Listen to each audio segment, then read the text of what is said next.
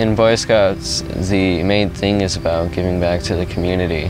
When you get your Eagle, it's expected of you to give back to the Boy Scouts of America, so you still kind of go through it and you're still in it. I recently signed up for leadership in my troop to give back. In Boy Scouts, you do service projects, but that's all oriented by the leaders.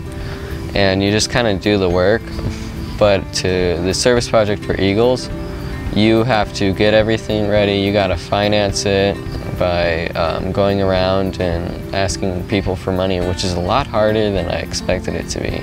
You have to have a whole scope of work and everything, lots of paperwork. You have to get it all approved by the district council. It all has to also be approved by the sponsor, who is the person who you're working on the project for. The project that I did, it benefited the Family House, which is a non-profit organization in Valparaiso.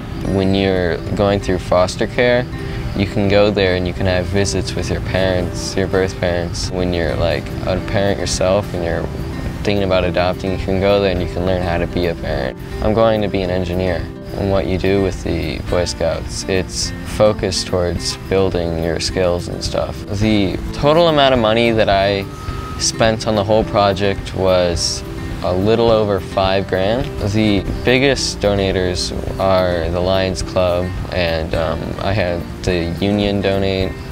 My parents donated a lot of money too into this, and then I had some larger ones, but a lot of them were also anonymous. It's very positive feedback. They're very grateful for it. A lot of the children are very happy with it. It was something that really meant a lot to me.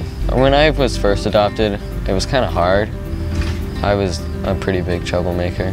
I just really wanted more attention. It's a pretty big deal to go back and kind of fix that up. Not many people would go back, because a lot of people just want to put that behind them. And in the end, it was a good thing that I pushed myself to do it.